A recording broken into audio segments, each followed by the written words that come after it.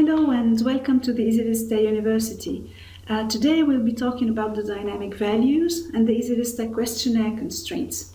First, let's have a look at the dynamic values. Under the operation module, we have a new menu, that's questionnaires dynamic values.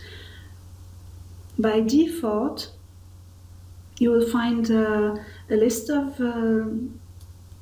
pre-configured dynamic values. There are 20 of them, all based on the time.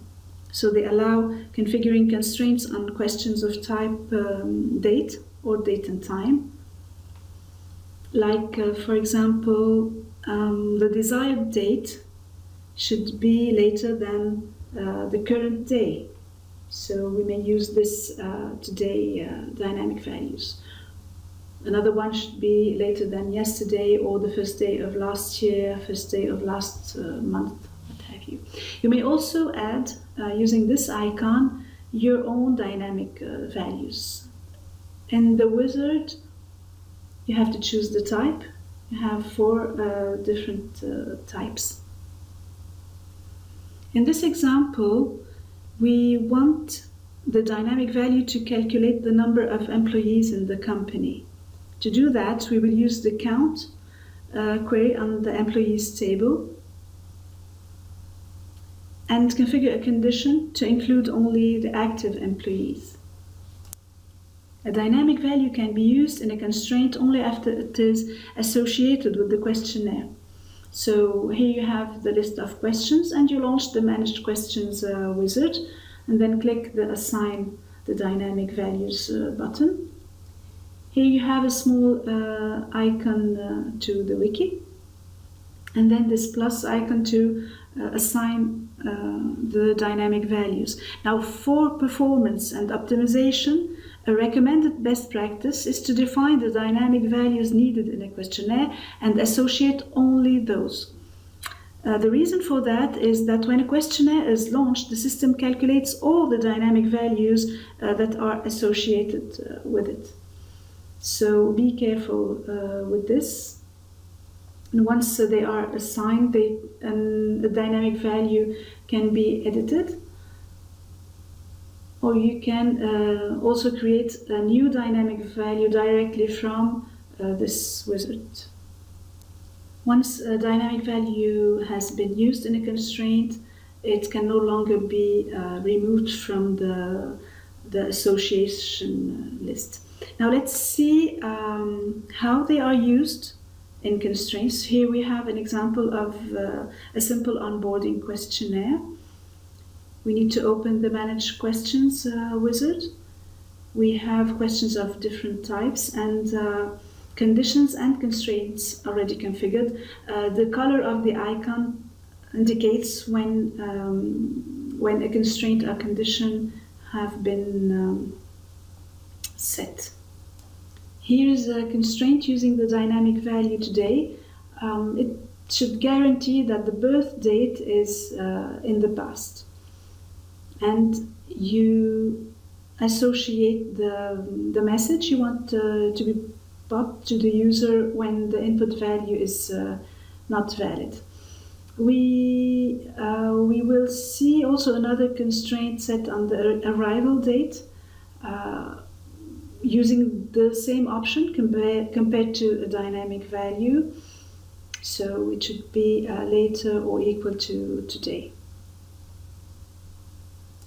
It is possible to set up to 10 constraints on the same question. Like here, for example, on the departure date, we have a combination of 2 constraints. So the first one uses the option compared to a dynamic value. It should be later than yesterday, and the second option is the comparison to a previous answer. So the departure date should be later than the arrival date.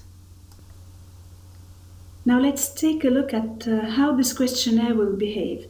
I choose a date that is later than the date of this recording for the birth date, so the system pops the error message, and all is okay when I choose a valid date. Now for the arrival, all is okay because it is prior to the date of the recording of this tutorial. By design, I set a departure date prior to the arrival date, so the system pops the message. And all is okay only after all my dates are valid and pass the constraints. Now that we've covered the dynamic values, we're going to take a look at other options of the question's constraints. The list of options presented is contextual to the question's type. You can compare to a fixed value, like in this example where I need to make sure that the new employee is at least 16 years old. The fixed value has to be numeric to match the question's type. For questions of type upload document, there are two options, one for the authorized file types and the other for the maximum size allowed. And the maximum size allowed by the system is displayed in red at the bottom as a reminder. Another type of constraints that we already have elsewhere in Service Manager are regular expressions. In this example, we will be setting a regular expression on the last name to allow only capitals, lowercase and accented characters, as well as the blank, dash, quote mark.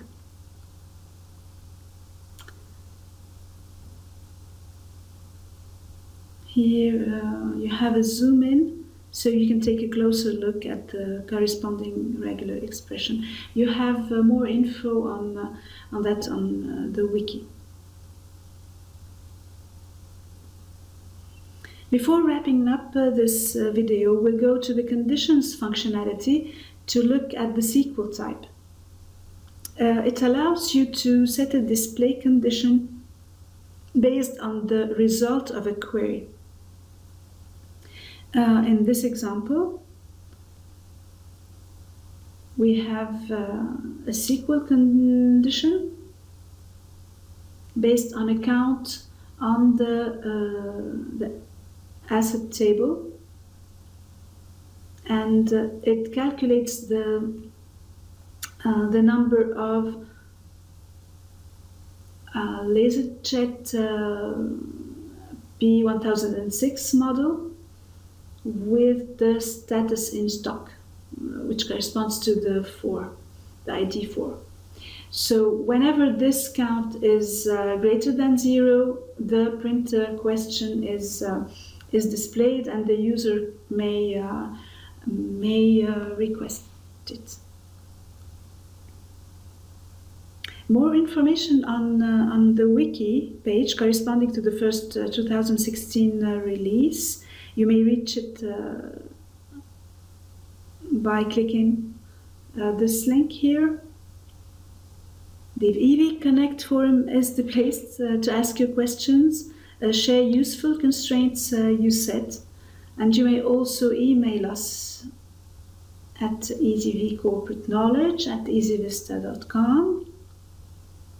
Thank you all for watching this video, and I hope you found it useful. Hope to see you again on our university.